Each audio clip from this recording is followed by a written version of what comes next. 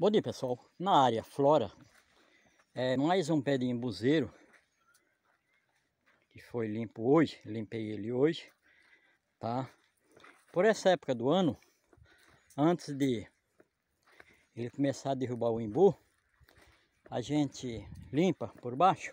É um costume para que quando a gente vier catar o imbu maduro não esteja dentro do mato, e sim limpo, tem mais segurança também.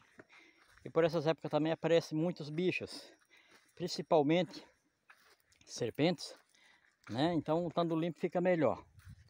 E tá aqui, ó.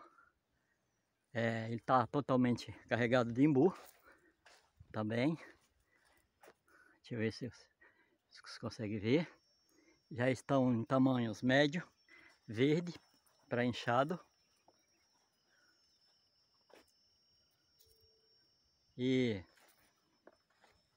eu creio que mais 3 semanas eles já estejam maduros, já está derrubando o imbu, como é chamado aqui, tá?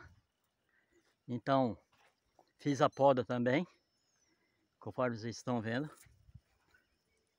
tá? Todo podado. E os imbus já tudo grande, tem bastante mesmo. Essa safra desse ano vai ser grande mesmo, tá?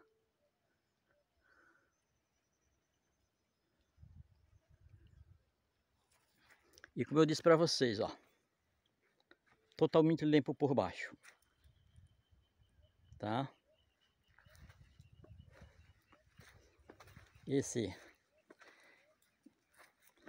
cachorro é do vizinho de roça, mora muito longe, mas como todas as vezes eu venho, eu trago pão, alimento para ele, então quando ele sabe que eu tô aqui, ele vem ficar comigo. Aí, ó, o jeito dele, ó, balançando o rabo, sinal de que está contente, né?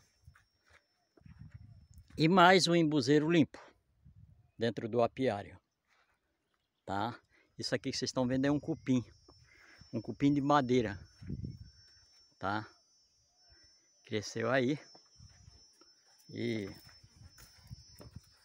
aí vai ficar.